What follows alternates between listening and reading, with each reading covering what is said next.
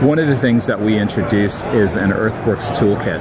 And so to be able to complement the precision GPS capabilities that we've introduced into the market of the drone, we now have an entire suite of cloud-based applications that are enabling the Earthworks, the grading, the leveling, the topological analysis to be now measured and understood and managed directly inside of our cloud infrastructure. So that was actually a more recent addition to the Kespry cloud as of the last 6 months.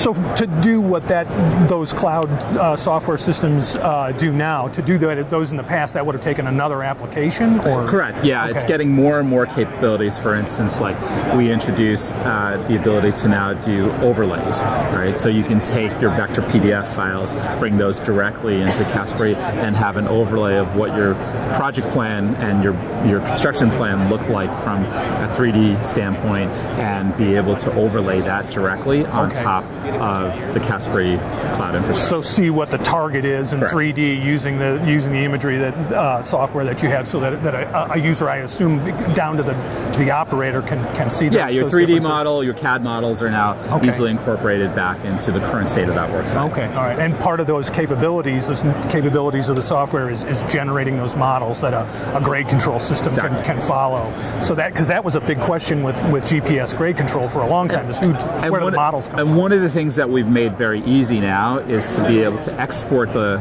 capabilities in terms of the Kespry cloud, and the data that's coming off of the Kespry cloud is now easily exportable, so you can get that information directly into the places that you want to bring that for exactly this kind of decision making. Yeah, okay, all right. What do you see as the future? Where do you see this going? Are we going to be building digital twins of our project sites and following it through updates from drone flights? Yeah, I mean, I think this is exactly the future of this kind of industrial work. If you think about the use of a drone, we now know that the ability to collect this data on a safe, reliable basis, you can get several hundred thousands of points of measurement versus taking a precision laser piece of equipment for being able to get coordinate systems exacted, or being able to take a GPS backpack and get 20-30 points of measurement. So the amount of data that we're now collecting on a consistent, reliable basis is pretty impressive.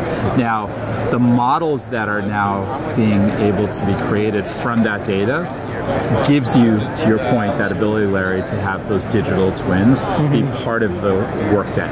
You can now have a very accurate view, three-dimensionally, of what that worksite looks like.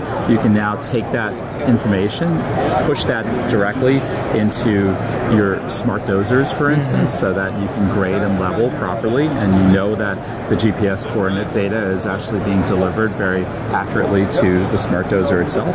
And you almost see this digitization of the worksite continuing to evolve, where the digital twin continues to provide insights for the person on the ground, as well as the person that might be the analyst away from the worksite itself.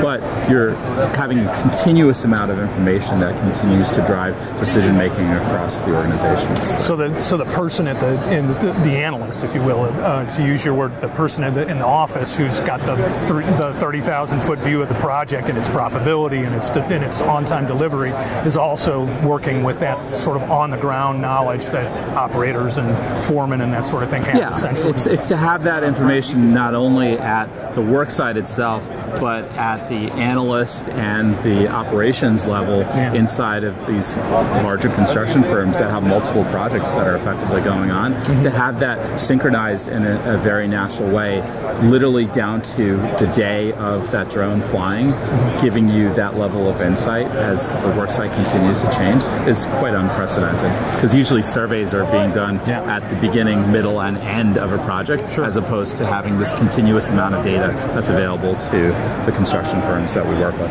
And like so many things, I'm assuming that so many things in digital world and in construction, is what we're finding is the more often you have accurate data, the more flexible you can be, and the more control you can have over your profitability. Correct, and the better decision making you can have when changes invariably occur on a worksite.